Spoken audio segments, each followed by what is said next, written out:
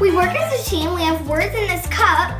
So we take the words out. Someone has to so Annalise, let's say Annalise took Juliet's blindfold. No, let's say I took a thing out. It says like a cow.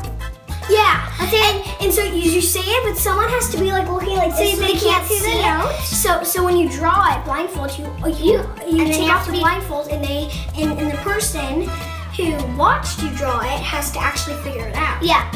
So if it's really messy and you're like trying to draw a dog and it looks like some weird animal. I draw a cow and it looks like eyes here, nose here, body here, and you don't even know what it is, you know? Okay, so the way this works is... I know how to explain it, but one person is blindfolded. One person is blindfolded. So the way this works... The way this works is one person is blindfolded and one person is not. The blindfolded person, before they put on their blindfold, we have little notes in here. You take it out and read it. Let's say it's a pig.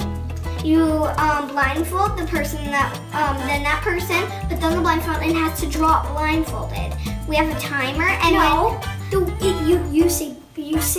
you look at the thing, you see, oh, it's a pig. Then the one who actually sees it. Let me finish my sentence. Okay, you guys, you're explaining this like bananas.